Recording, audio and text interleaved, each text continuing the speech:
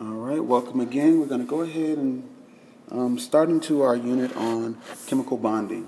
Now, some of these things will be reviewed. So for those things that are reviewed, I may speed up and go through them fairly quickly, but you can always rewind and come back to it, and we'll be able to go from there. Now, chemical bonding. There are three main types of bonding that we're going to look at. But the first thing we need to understand is that chemical bonds are what holds atoms together by different means, and we're going to discuss those different means in just a few moments. Now, our three types of bonds are ionic, which are held together by electrostatic forces or the difference in charges. Examples, some of the examples we've used before: sodium chloride, potassium bromide. Anything that has a charge, positive and negative charge, will usually be attracted. Second, covalent, which we talk about as well in detail, where we're going to share electrons. All of these are going to take place from the valence electrons.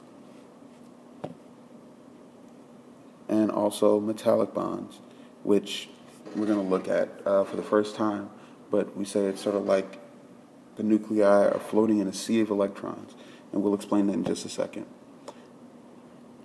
Now, this is sort of a diagram that shows the different ways that we'll look into this.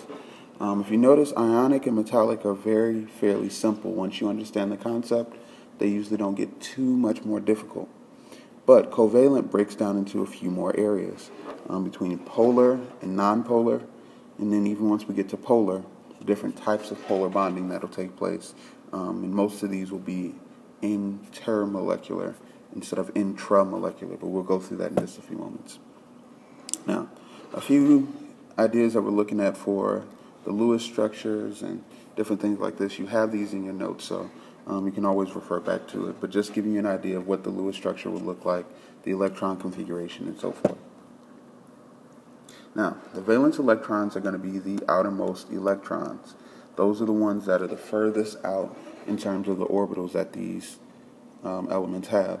These are the ones that are going to participate in the bonding. Now, we can find this by looking at our periodic table, and the group that has an A next to it with a number is going to tell us how many valence electrons it has. Now, a couple exceptions to that. If you're looking at the D or F block, those are transition and intertransition metals. Those will not have, you won't be able to use this trick, but usually that information will be given to you, or there'll be a way for you to find it. Now, Octet Rule. This is the quote-unquote goal of the atoms. It wants to be stable. And one of the things that will help it to be stable is to look at the outer valence shell being completely full. Now, we say that it wants to achieve noble gas electron configuration, meaning it's going to gain electrons or lose electrons in order to reach this status.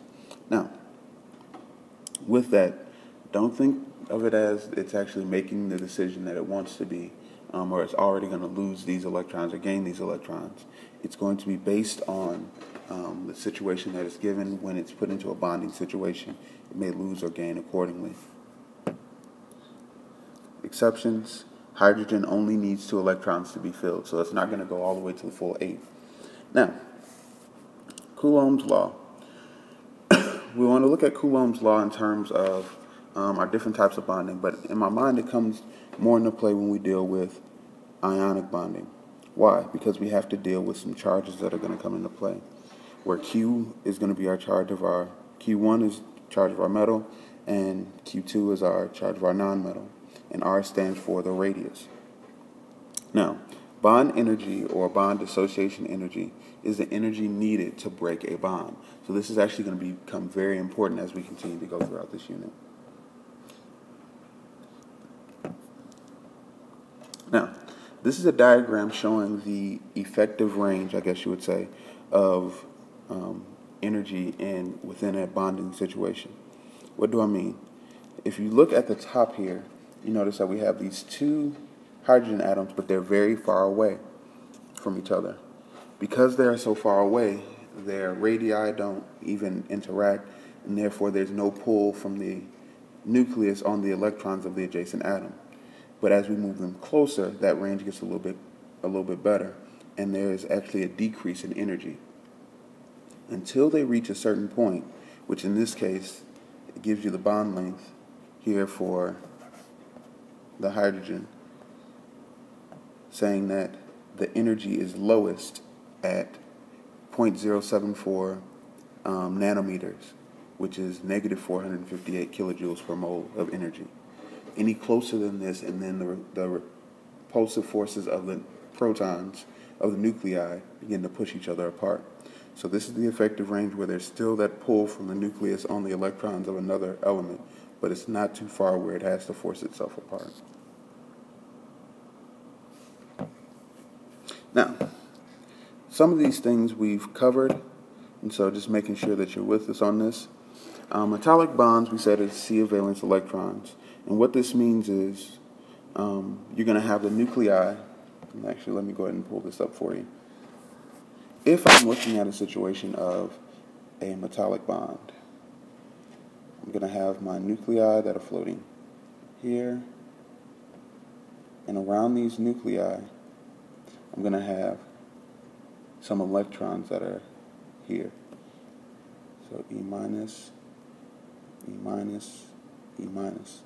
Now, these electrons are what we call delocalized, which means they have the ability to move from side to side. They're not bound to being just around one atom. Now, because of this and because of how electrons move, they tend to have a random pattern to where they move.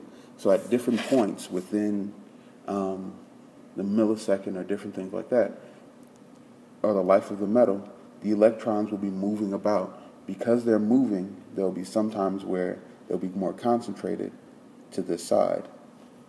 If they're more concentrated here on the left, then that means this left side would have a negative charge, and the other side would have a positive charge.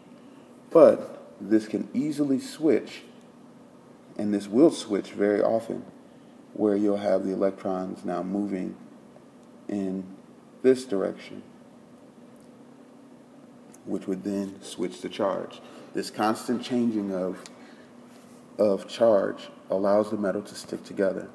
And this is one of the main concepts that we'll look at when it comes to this portion. Now, covalent bonds, we said again, is sharing electrons, and we're going to talk more about that in a second. And ionic bonds will be the transfer of electrons. These two things will be very important, especially when we draw Lewis structures. If I draw the Lewis structure for an ionic compound, then my expectation is that I'm showing that there was already an electron transferred over, meaning I'm going to have a charge on it.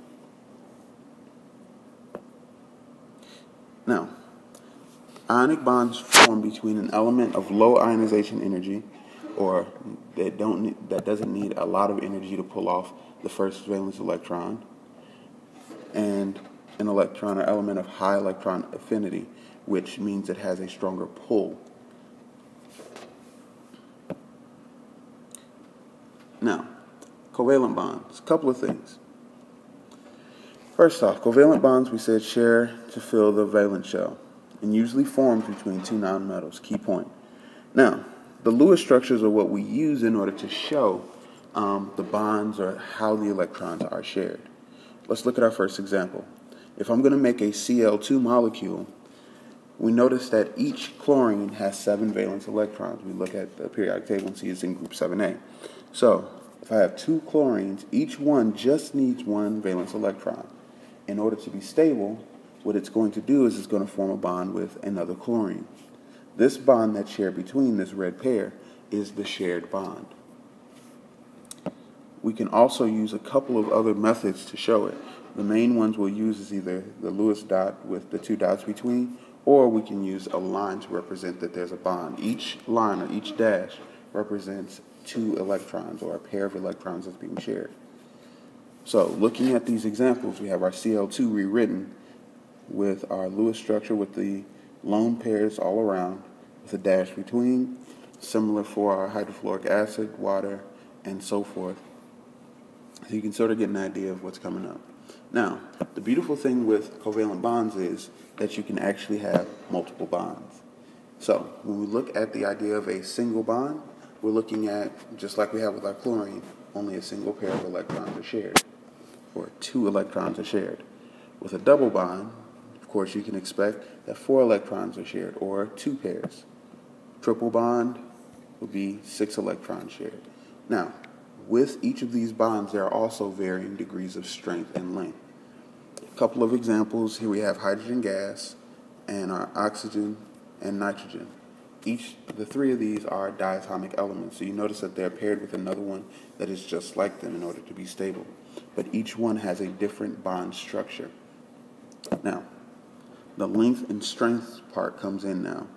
So for using these examples that are given to us, single bonds are going to be the longest and weakest covalent bonds. Thinking in my mind of very strong, very tall people, usually early on in life, they're very tall, they're very thin, but they're not usually very strong. Whereas, as we get some of the shorter people, we tend to notice that they tend to be a little bit more strong, a little bit more balanced. Now, triple bonds are going to be the shortest and strongest of our types of bonds. But ionic bonds are much stronger than covalent bonds because of that difference in the charge, because of that pull. Think of two magnets coming together, it's going to be a little bit stronger. Now, with this, now we have to introduce the idea of polarity and how we will be able to tell what type of bond we have. The main way we're going to do this is we're going to look at electronegativity. Now, electronegativity describes an atom's attraction to the electron pair in a bond. It's a number from 0 to 4.0. Now, what does that mean? If I have a high electronegative value, negativity value, that means I'll have the strength to pull more electrons or to attract electrons from another atom. And that's the goal in order to reach the stability, especially within covalent bonds. Now, the difference between electronegativities indicate whether it'll be nonpolar, polar, or ionic. And we have a nice little scale that we're going to use for this. But there is no sharp distinction between the bonding types. What do I mean? So if I have one that is 0.4, it says that it's nonpolar, but it also really could fit into a slightly polar. Whereas also 2.0, 2.1, that range can also be slightly polar or it can be ionic. Depends on the situation, what are the elements that are actually bonding. So you want to keep this in mind as sort of a guideline, but not really as a hard set rule. And this is a table that we can use to find the electronegativity values. We're noticing that the higher electronegative values, negativity values, are on the right side of the periodic table. It tends to increase as you go to the left and decrease as you go down the group. So these are something that you can keep in mind as we look at these different bonds, as we look at the structures and different things that we're doing. We even start to see that this has a place to play in our acid and base reactions. Which ones are weak versus which acids are strong. It has a little bit to do with the electronegativity value. Now, bond polarity helps us to describe the sharing of electrons in atoms. There are three possibilities. Nonpolar, where they're sharing equally. Polar, where we have unequal sharing. Or ionic, where we completely transfer. Now, a molecule that has one side slightly positive and one side slightly negative is said to be a dipole. Di meaning two, pole meaning that it has the two opposite charges. So we're going to continue to go for this throughout the rest of the time. But the positive end of the pole, or in a polar bond, is represented by, this is a delta positive, or the negative pole would be a delta negative, is lowercase delta. So if you see these symbols, that's what it's saying. It's slightly positive or slightly negative. The arrow can also help us to see where the poles are. Now, one way to tell whether we have something that is polar or nonpolar in terms of our covalent compounds. This is an experiment that was done, and it's showing that there is in the first example, that there is a slight pole here. But when we put it in place or next to charged particles, we're noticing that all of the charges face the opposite way. So the slightly positive end is attracted to the negative side, and the slightly negative end is attracted to the positive side. these are just little things to keep in mind, and it helps us to see the relationship and how these molecules actually work. We're going to go ahead and wrap this part up and come back for part 2, where we'll be able to go a little bit deeper into ionic bonding.